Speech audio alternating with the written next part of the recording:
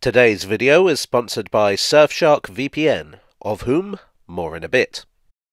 In the year 1907, in the offices of the White Star Line, the decision was made to construct a magnificent new class of ship, the Olympic class. These ocean liners would set new standards for the transatlantic crossing. The first, RMS Olympic, would wow the world with its size and standards of luxury. She would soon be overshadowed, for all the worst reasons, by the second member of the class, the RMS Titanic. Yet while these two behemoths were under construction, another, smaller vessel was being built nearby.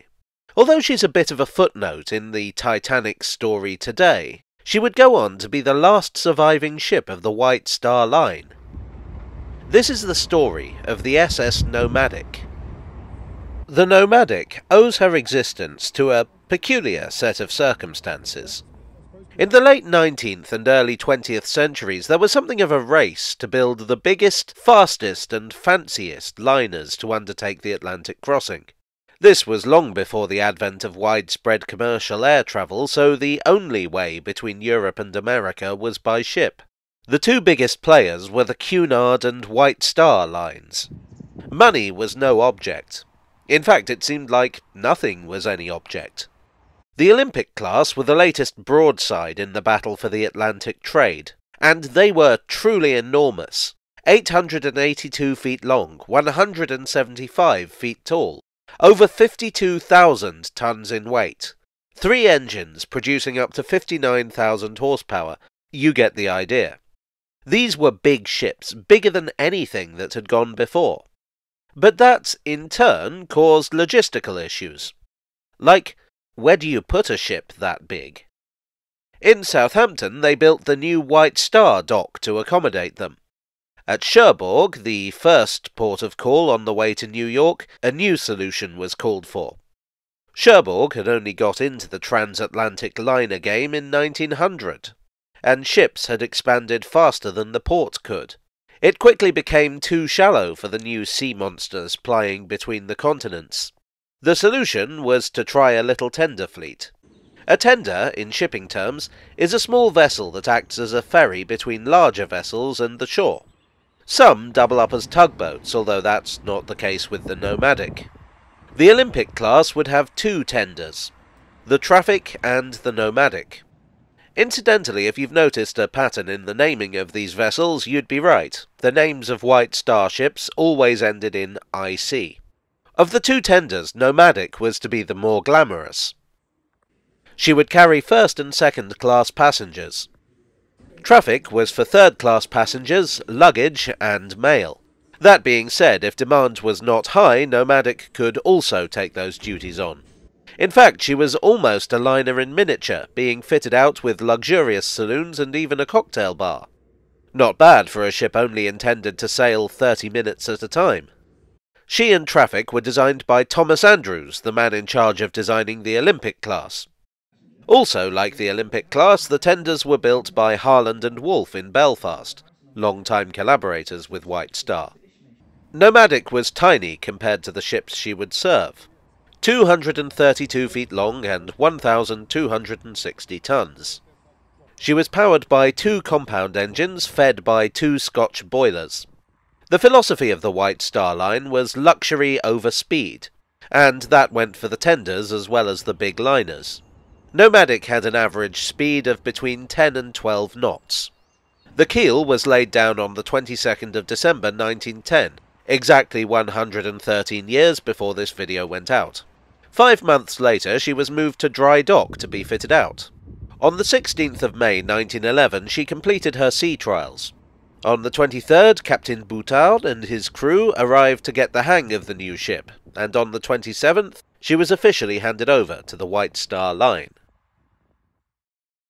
Good evening, Sir Cloudesley Witherwold here. You may remember me from my recent attempt to get around the world in 80 seconds, and I'm here to tell you that you're out of date with your old-fashioned ocean liners. Why, when it comes to globe-trotting, even the fastest turbine steamer carving the waves today is no match for this video's sponsor, Surfshark VPN. With its servers in over 100 countries, you can virtually send your device around the world in mere seconds. That means that you can access streaming services from other countries, navigate your way around dastardly region locks, or get discounts on online shopping thanks to region-specific pricing. If you should wish to travel incognito, Surfshark's advanced encryption can keep you safe while browsing online, protecting you from scoundrelly vagabonds who might be trying to snoop upon you. And it can be used on unlimited devices, so you can protect yourself, your family, and even your servants. But what's that you say? You've fallen on hard times thanks to a weakness for a game of chemin de fer?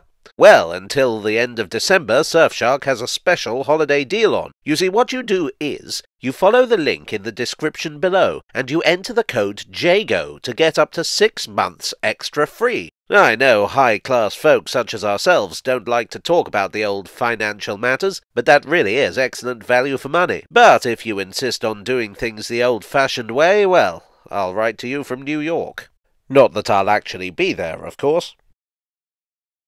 On the 31st of May 1911 in Belfast, Nomadic received her first assignment. It was a big day. The RMS Olympic was to be transferred from Harland and Wolff to the White Star Line. That same day, her sister ship, the Titanic, was launched. Nomadic's job was to ferry the assorted dignitaries over to the Olympic. Among them were multi-millionaire financier J.P. Morgan and White Star Managing Director J. Bruce Ismay, who would later become a notorious figure in the Titanic disaster. The passengers safely aboard, the Olympic departed to Liverpool to be readied for her first voyage. Nomadic and Traffic had their own preparations. They were steamed to their new home port of Cherbourg. Olympic was to call in on the 14th of June and the tenders would be ready. Nomadic's second meeting with Olympic went without a hitch. All 450 of her passengers embarked safely and comfortably. The great ship departed, and the little ship went back to work. She served not only the Olympic, but other White Star vessels that called in. In April 1912, a brand new liner was due to call in, one that Nomadic had encountered before, the Titanic. She sailed in on the 10th. By this time, the crews had the procedure down pat. First, the Traffic would rendezvous with the liner, delivering 102 steerage passengers, the mail, the luggage, and a truly remarkable quantity of wine and cheese, as well as other provisions. As the stewards unloaded and ensured the first-class passengers' luggage was ready in their cabins, Nomadic prepared to come alongside. 142 first-class passengers transferred over, along with 30 second. At 8 p.m. the Titanic departed. No one could have suspected that of those 274 passengers who the tenders ferried over, only 159 would see the far shore of New York. That period of about 3 hours from the first passengers boarding the tenders to the Titanic setting sail would give the Nomadic a place in the history books, a supporting role in one of the greatest maritime disasters of all time. The sinking of the Titanic would change history, but for the Nomadic, business went on very much as usual. The White Star Line had suffered a major blow from the sinking, but their liners still called at Cherbourg, and the little tenders still tended them. It was the First World War that would interrupt their routine. Naturally, liner traffic went into decline as the transatlantic crossing became more and more perilous. Indeed, the 1915 sinking of the RMS Lusitania by a U-boat would underline the dangers. In 1917, the tenders would be requisitioned by the French Navy. The harbours of France were an essential link in the supply line to the Western Front, and it was critical that they remained free of obstacles. To this end, despite the misgivings in the naval report about the vessel's speed and stability, they were converted into ersatz minesweepers. Nomadic managed to destroy 9 German mines, having a close call when one of them detonated close enough to damage a number of the crew's personal effects, which must have been quite annoying for them. She stayed in this role until May 1919. After a brief period transporting American troops back from France, she was returned to the White Star Line in October that year. Following repairs, she went back into service, doing much as she had done before the war. Liner traffic continued to increase and Nomadic was kept very busy. But the White Star Line had not had a good war. Several ships had been lost in war service, and the line had scrambled to replace them with second-hand vessels and ships acquired as reparations from Germany. In 1924, the Immigration Act limited the number of people who could come to live in the USA, which in turn impacted the transatlantic shipping trade. An enormous number of people used the liners to start new lives in America, and so immigrants were a staple of the industry. White Star was sold in 1926 to Lord Kilsant, a shipping magnate who also owned Harland and Wolff. It may well have been the line's precarious position that prompted them to sell Traffic and Nomadic. Their new owners were the Compagnie Cherbourgeoise de Transbordement. I'd be amazed if I pronounced a single one of those words correctly, and their duties would expand to include any liner that required their services. On the 2nd of February 1932, the Nomadic suffered a serious collision with the liner Orinoco during a particularly busy period at the port. However, I doubt this was anything like as embarrassing as the incident on the 29th of November 1931, when she collided with Traffic. In March 1934, the tenders were sold again, this time to the Compagnie Cherbourgeoise de Remorquage et de Sauvetage. Sorry again for the pronunciation. Nomadic would be renamed to Ingénieur Minard, and Traffic to Ingénieur Rebelle. That same year, Cherbourg would gain a new deep-water harbour, which enabled liners to dock in the port proper, and drastically reduced the need for tenders. During the Second World War, the Ingénieur Minard was used in 1940 to evacuate British troops from Cherbourg. The former Traffic became, ironically, a mine layer. Number X-23. Cherbourg surrendered to the Germans on the 18th of June. X-23 was scuttled by the French Navy to prevent her falling into enemy hands. Unfortunately, fall into enemy hands she did. She was raised by the German Navy and turned into a coastal patrol ship. In 1941 she was torpedoed by the British and sunk again, and this time there would be no resurrection. Her remains were scrapped. But what about the Minard? Well, therein lies a tale. During the evacuation of Cherbourg, Chief Engineer Marie decided that he wasn't going to let the enemy get their hands on the tender, so he took command and, with a skeleton crew of French sailors, took the Minard to Southampton.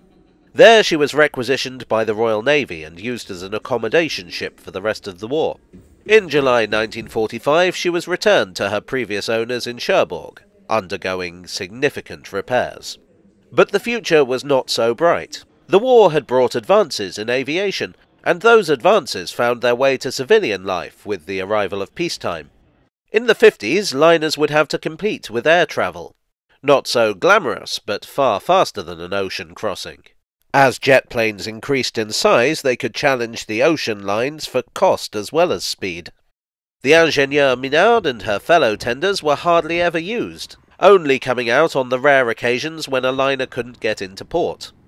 In 1968, the last liners called at Cherbourg. Minard was sold for scrap.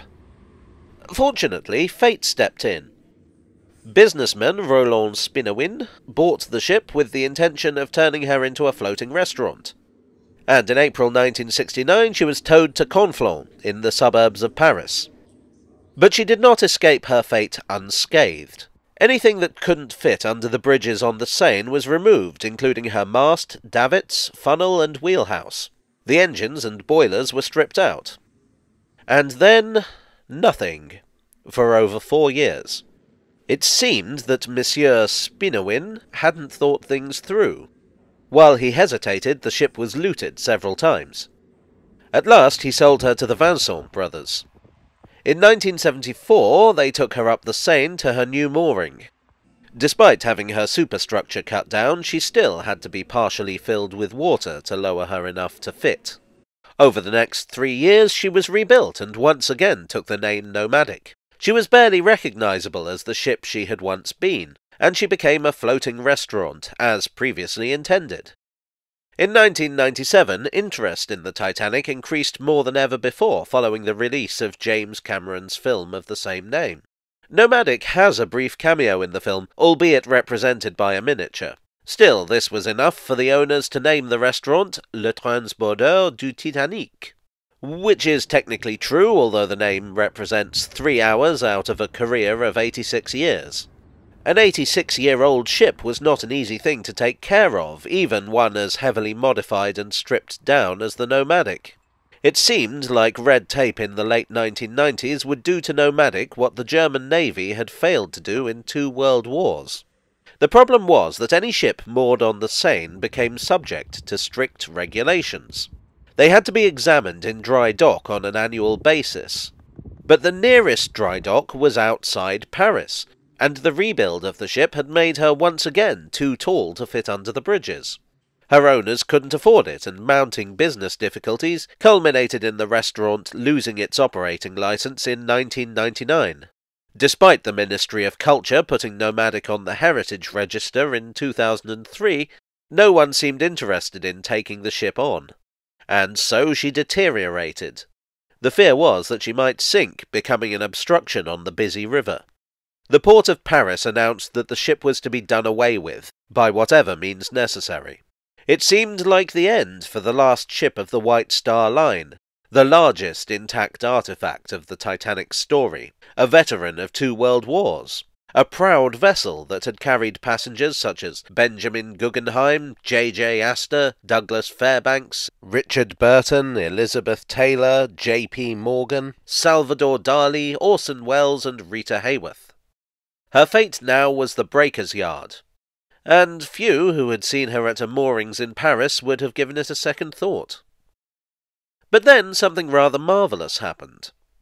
In Belfast, maritime enthusiasts got wind of the Nomadic's fate and began a vigorous campaign of fundraising.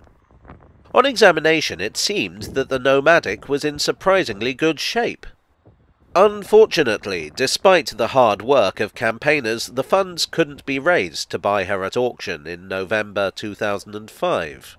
2 months later, another attempt was made to sell her, and this time the Northern Irish Department for Social Development stepped in, topping the funds up and ensuring that the Nomadic could return to her birthplace. She was towed back to Belfast and berthed in the Hamilton Dry Dock, the same dock where she had been fitted out. There she was cosmetically restored, and on the 31st of May 2013 she was opened to the public as a historic attraction.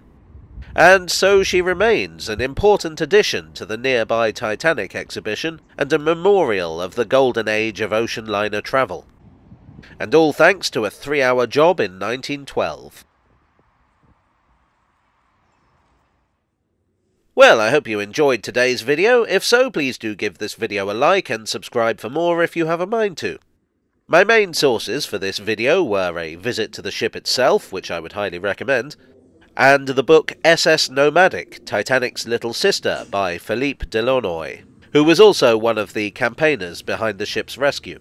It's a book that has far more information than I was able to fit in this video, so do check it out if you want to know more.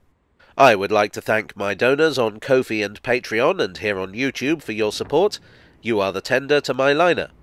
I would also like to thank Surfshark VPN for sponsoring this video. Click on the link in the description below to take advantage of their generous offer. And I will see you all again very soon. Cheerio.